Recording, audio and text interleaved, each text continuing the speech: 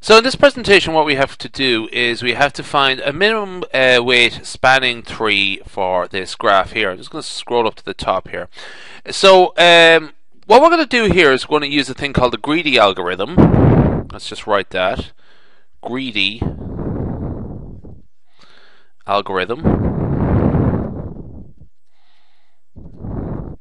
So what we're going to do is continually select an edge having minimum weight, but each time we have to avoid making a cycle. Okay. Now I'll sort of come to that shortly when the time comes. So just as a remark, actually, what is the weights of each edge? Well, AB here is 1. Let's just write that in again. BC there is 4. C to D is the weight of that edge is 7. C to F is 2. That's a small one. B to E is 4. C to E, that's 6. Okay. A to D is this one here. That's 6 as well. B to F is 3. A to F is 4, and E to F is 5. So those are all our edges.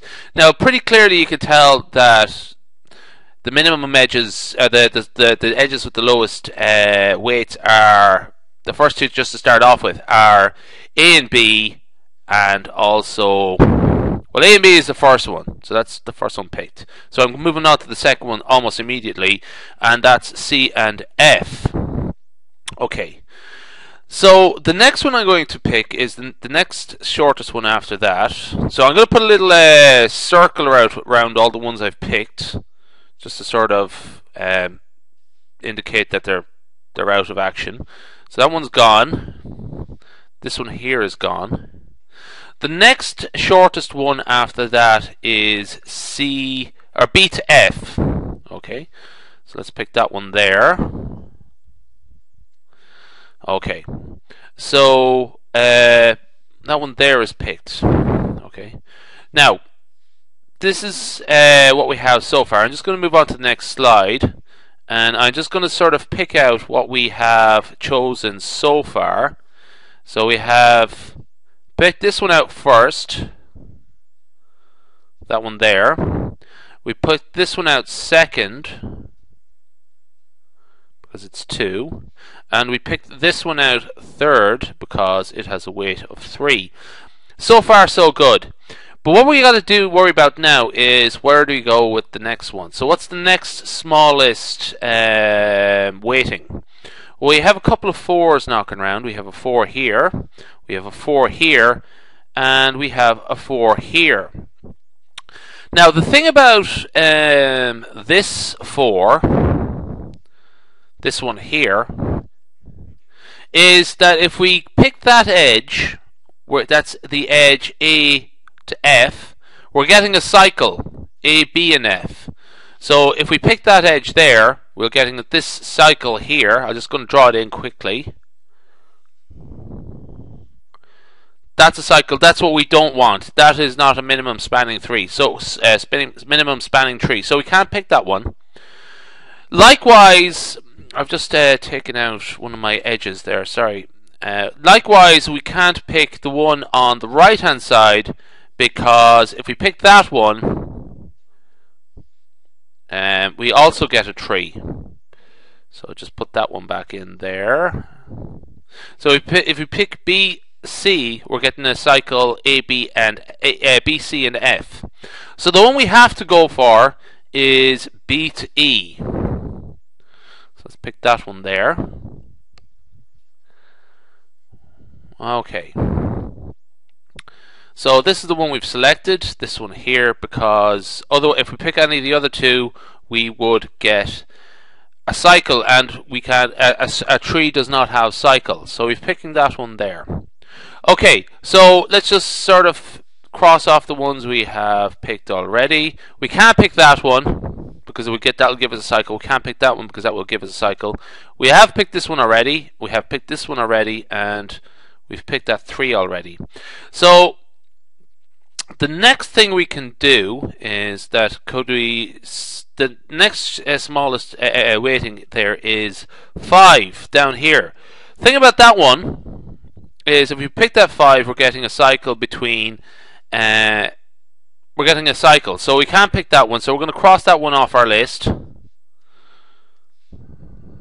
and we're not going to pick that.